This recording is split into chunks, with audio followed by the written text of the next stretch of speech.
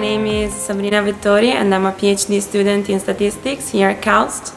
My advisors are Professor Marc Genton and Professor Raphael Houser.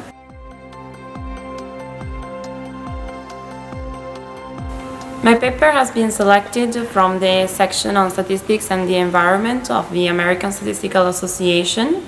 It will be a great honor for me to present my work and representing KAUST as well, and receiving the award at the Joint Statistical Meeting this August in Baltimore.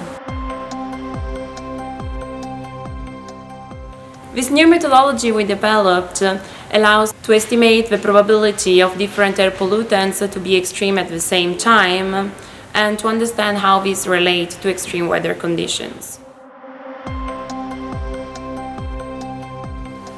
Classical, multivariate and spatial statistical methods are generally unsuitable to model the behavior of random variables in the tails. In fact, they dramatically underestimate the probability associated to extremes. Statistical analysis of extreme values is characterized by an intrinsic lack of data because we are only looking at, for example, monthly maxima or the observation that exceed a certain high threshold. Then we end up dealing with, for example, the 5% or the 2% of the overall data set.